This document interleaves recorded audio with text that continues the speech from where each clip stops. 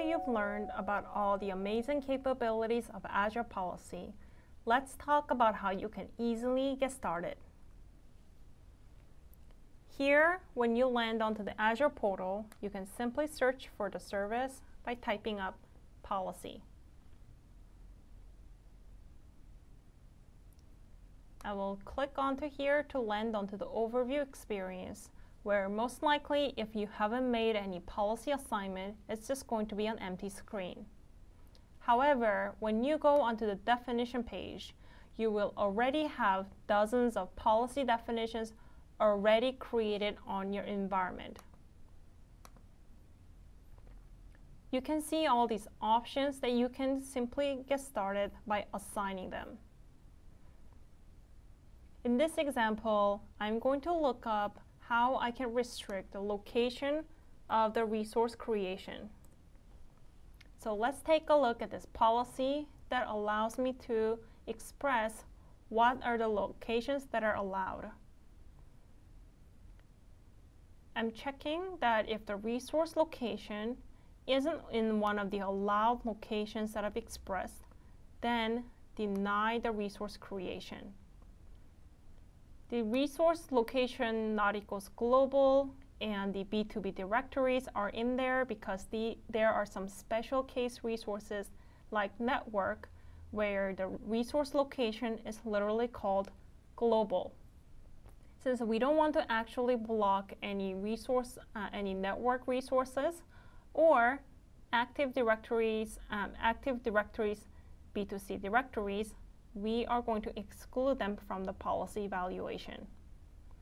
So now that our policy definition is ready, let's assign this policy definition. I'm going to provide the scope in which the policy is going to impact. Once I've selected the subscription that I'm interested in, it means that all of the resources that belong to the subscription must abide by the policy.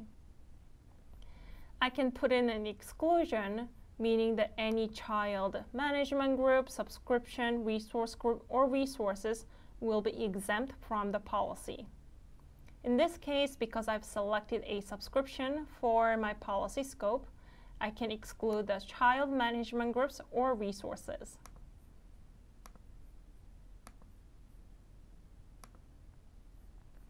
I'm going to provide a clear name of what is allowed. So let's say, for example, US regions allowed.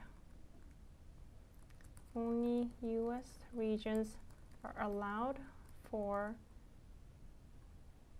resource creation for this subscription.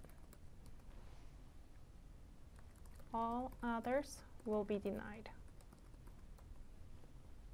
You can see here that the policy assignment automatically populated with my name. Now let's provide a parameter value. Parameter is like a variable that you can provide a value at the time of policy assignment. This allows me to have the same policy definition that I can leverage for different parameter values. So for example, I can only allow US regions for this particular subscription, but for another subscription, I may be interested in allowing only the European regions.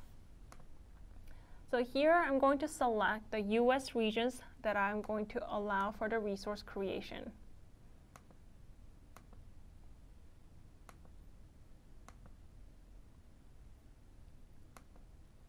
Once I've assigned this policy, any resources that are outside of US regions are automatically going to get denied. So let's test what we've just created. I'm going to create a new virtual machine.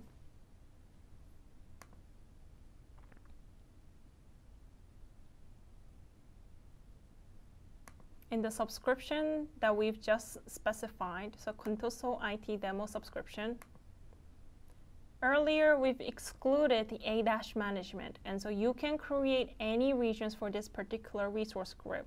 So let's select a Contoso resource group.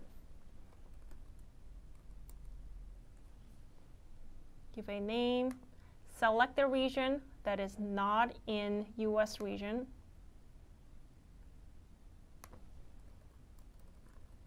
fill out the remaining fields.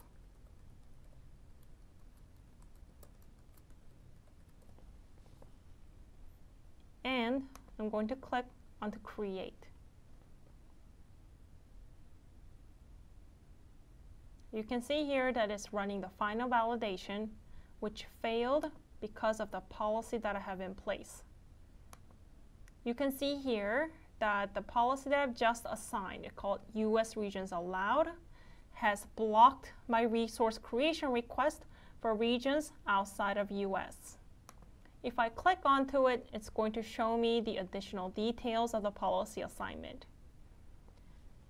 I know all the assignment details because I actually created it, but for anyone else who's using the same subscription, they can see the additional details of what policy it is that's in place. So for example, I can take a look at the policy definition that's been assigned. I can also see the details that I've just put in, who's assigned it, what are the locations that's been selected. So now that we've successfully assigned a simple policy definition, let's take a look at some other policy definitions that you can get started with.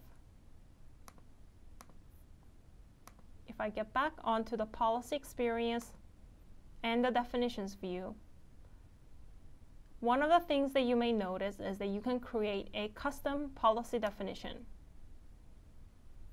Policy definition is just the JSON language that expresses the if and then condition that you're looking for.